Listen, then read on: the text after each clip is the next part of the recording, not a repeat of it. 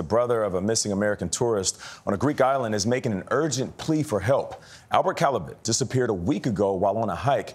Now, he's one of several tourists who have vanished or died on Greek islands in dangerous heat. Meg Oliver has more. It's been an urgent search since retired Sheriff's Deputy Albert Calibet was reported missing on the Greek island of Amorgos. He went on a solo hike 1 week ago and never returned. His brother, Oliver Calibet, is in Greece helping with the search and says the U.S. should do more. This is a first responder. This is a guy that's gone missing. This is a guy that's helped a lot of people throughout his career.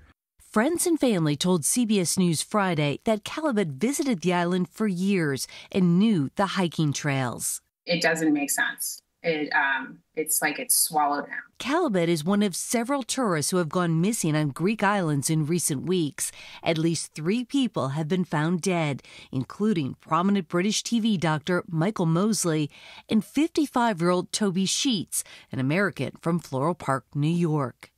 Greece has been experiencing a blistering heat wave with temperatures reaching more than 104 degrees earlier this month. We're hoping he's broken a leg and can't crawl out, and they just have to find him. Yeah. Now, 7 days missing, Calibet's family says they won't give up until they find him.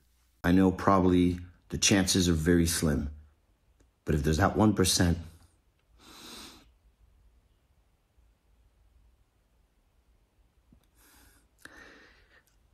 I just want to find my brother.